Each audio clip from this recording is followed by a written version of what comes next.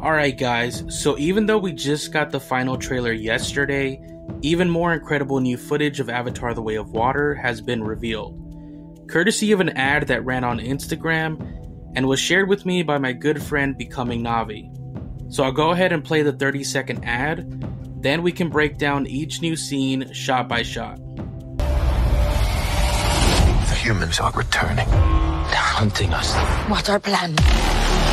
This is our home. This is our family. This is our fortress. This is where we make our stand. We must protect the people. Let's get it done.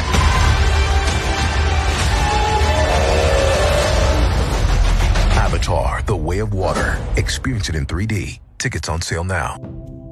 And right off the bat, just this quick 30-second ad lets it be known that the RDA is back, and at least one of their objectives is to hunt down the Sully family. So going through all the new shots, we start with what looks to be one of the RDA shuttles landing on their return to Pandora. And we get a look at Jake and Neytiri appearing to be looking at these RDA shuttles. We did see that happen during Avatar: The High Ground Volume 1, so I'm curious to see if parts of this will give us elements of that comic in movie form. And next we get a great intimidating look at a sea dragon mothership with some of the newly revealed sea wasps flying close by. Then we have our first look at General Ardmore, played by Eddie Falco, in a very similar shot to how we see Quaritch posed during the attack on Home Tree, and she is also holding a coffee mug. Then we have another look at the sea dragon in the background as we see some of the ships it'll be carrying on it, which are the Matador gunship and the Picador jet boat. Next we see Neytiri and Tuktiri in a different angle from the very first shot of the new final trailer as the Sully family flies towards the Metkayina.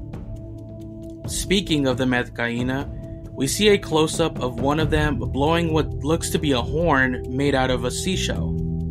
We do have an image of Jake in what looks to be the Metkayina village, as we see a couple of them walk by in the background.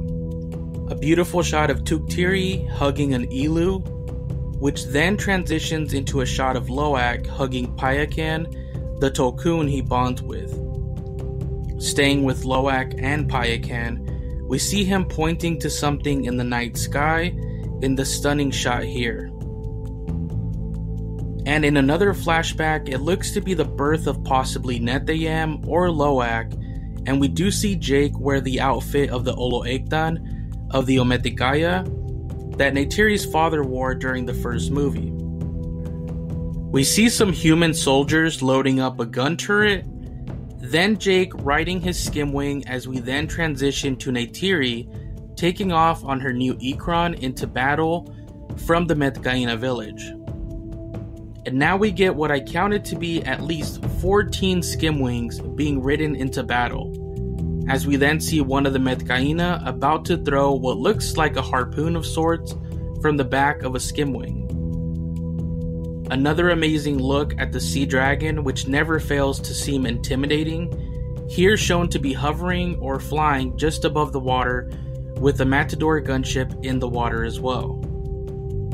We then get a closer look at how deadly the Matador gunship can be as we see multiple soldiers fire off turrets and various guns, even one that looks like a giant harpoon, like the one Payakan had stuck in him which Loak removed.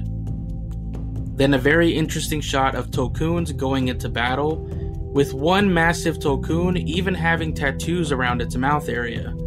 I wonder if this one could be Tonowari's spirit brother Tulkun, since it also looks to be a leader of the Tulkuns of sorts. The ad ends with the Tulkun swimming below a Picador jet boat and using its tail to launch them away. So there we have it guys, that was my breakdown of the new footage we received as part of this new ad. If you noticed anything else, feel free to let me know down below. As always, thank you for watching, and I'll catch you all in the next video.